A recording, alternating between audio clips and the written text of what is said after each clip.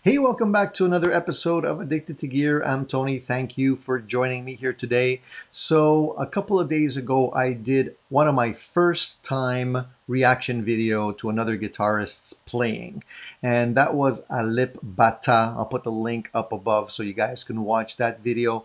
So unbeknownst to me, apparently Alip's got a huge following, because after I posted that video, I got so many comments. It was basically an avalanche of comments saying, thank you for doing this. Check out his other clips. Apparently, he's got a whole bunch of other material out there on YouTube where he does other covers of popular songs.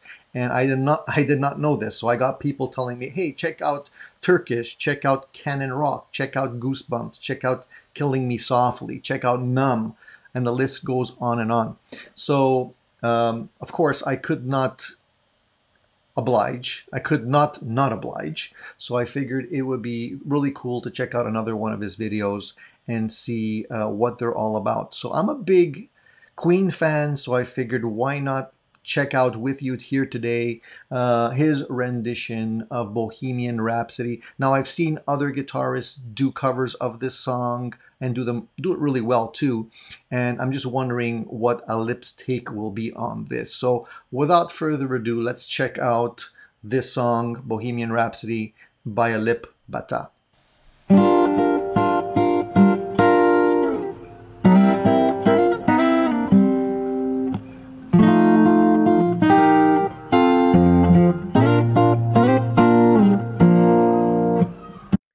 So the beginning of this song is typical Bohemian Rhapsody, you know, very delicately played.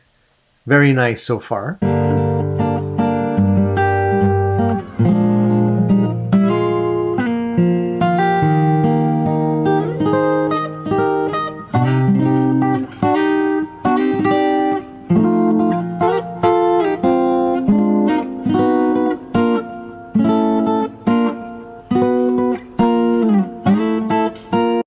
So right there, I noticed that the cup of coffee that he has there and the little ashtray with a cigarette is in the same location as the other video. I'm not sure if he's recording all of these videos at the same time, but it doesn't seem to be much difference there. So maybe they were recorded in sequence one after the other.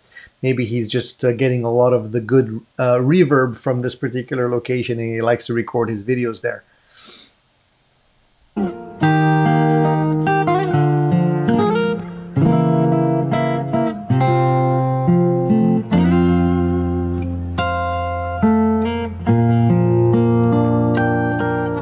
That right there,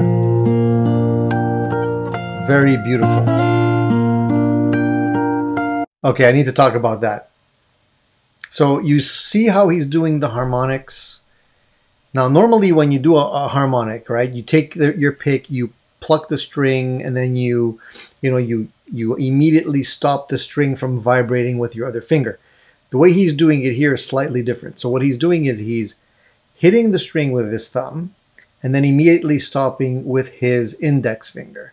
And while he's playing the high notes with the rest of his hands, with the rest of his fingers. And that is not easy to do. And let's just play it a little more here.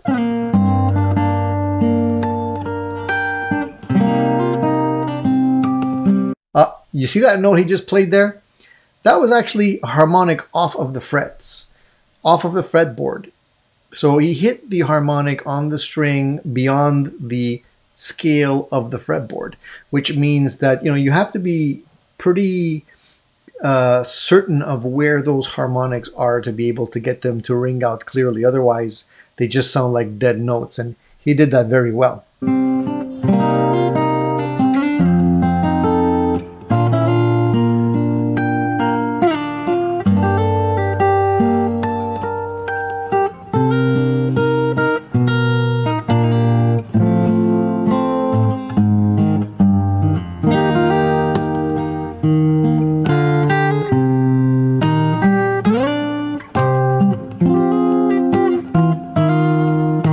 So he's basically playing the tune And he's holding true to the original song. Like, he hasn't changed it or put his own spin on it so far. It's pretty true to the original.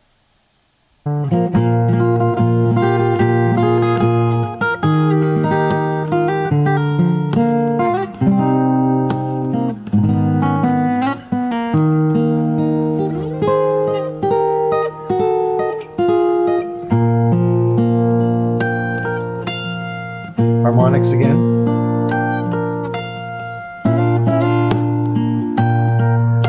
So, you know what he's doing there? I mean, it seems very easy because he's making it look like it's effortless. But what he's actually doing there is he's playing the bass line with his thumb. He's playing, you know, the higher notes with his fingers. And he's tapping with his pinky as he's doing all of that. And at some point throwing in those little harmonics here and there, which is really nice.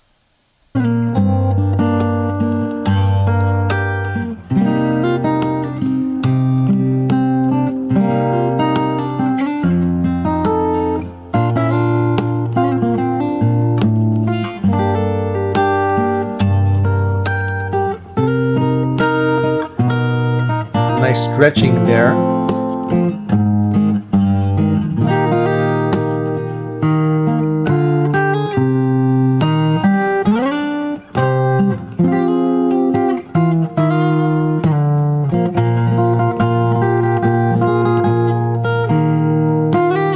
I'm jealous of his picking because he's making it so effortless. And you know, if you would try to play this song with a pick, you probably would not be able to do it because it's just the style that he's playing it in. It's like a flamenco kind of style. So you have to play the bass line with your thumb and the rest of the melodies with your fingers to be able to mimic the piano, you know, and the vocals.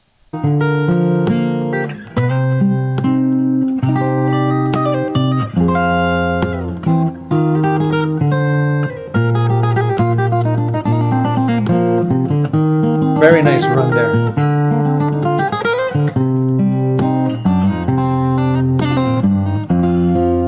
Nice pull-offs, building up to the staccato part of the song.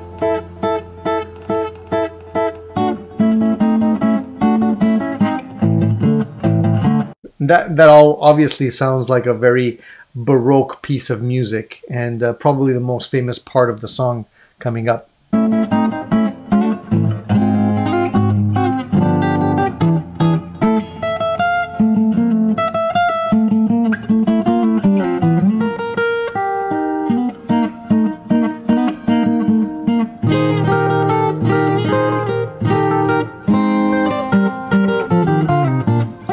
That little run seemed very subtle, but it was fast, and he did that really nice. He didn't get any buzzing notes at all on that.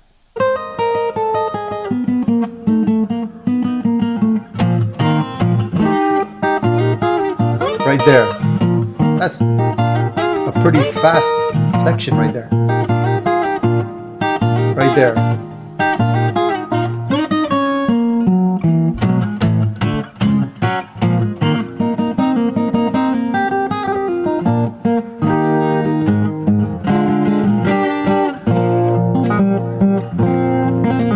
Nice pull-offs on that section.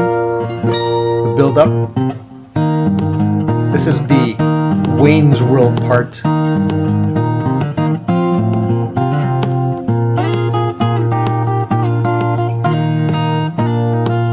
what he's doing there? See if he does that again.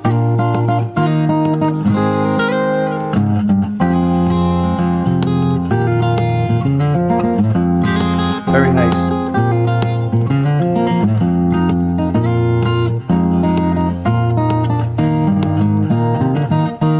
That part right there.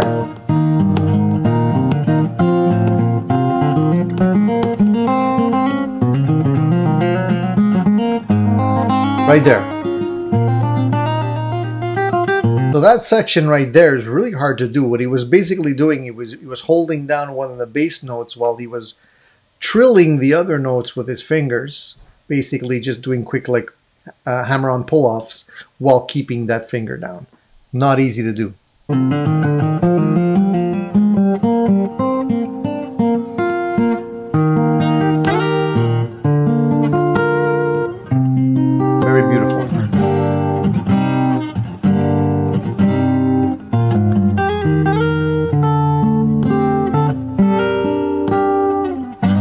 tender part of the song.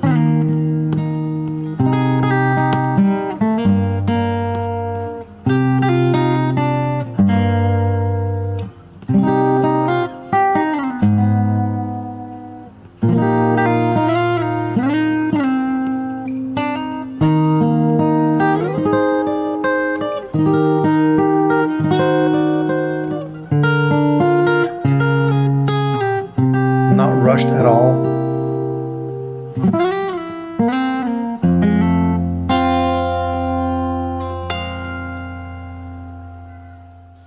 Of course, the standard, harmonic at the end. It really is like low-key. And like I mentioned in my other video, these are the type of things you could listen to as you're trying to relax, maybe as you're trying to fall asleep, or maybe you're doing some work on your computer or something and you just want to have this playing in the background. It's definitely something that you can have going on without necessarily disturbing you. But it's very beautiful. I mean, I like his playing. I'm a fan too, it looks like, and I'm going to be looking at some of his other videos as well for sure, because I'm curious to see what else he's got out there now that I've reviewed number 2. So guys, I hope you enjoyed this second reaction video of Alip Ba Ta's Bohemian Rhapsody. If you enjoy it, please give me a thumbs up. There'll probably be more videos like this in the future, so if you're interested in catching those, please subscribe to the channel, because otherwise you won't be notified whenever I post other reaction videos or other gear related videos as well. So that's it for now, guys. Thank you for tuning in to another episode of Addicted to Gear. Check out Alip Ba Ta on his channel and see if you like his stuff as well, and he's got quite a few other videos to watch, so you might find something that you really like there as well. So that's it for now. Stay tuned, keep rocking. There'll be more great stuff right here on Addicted to Gear. See you soon, guys.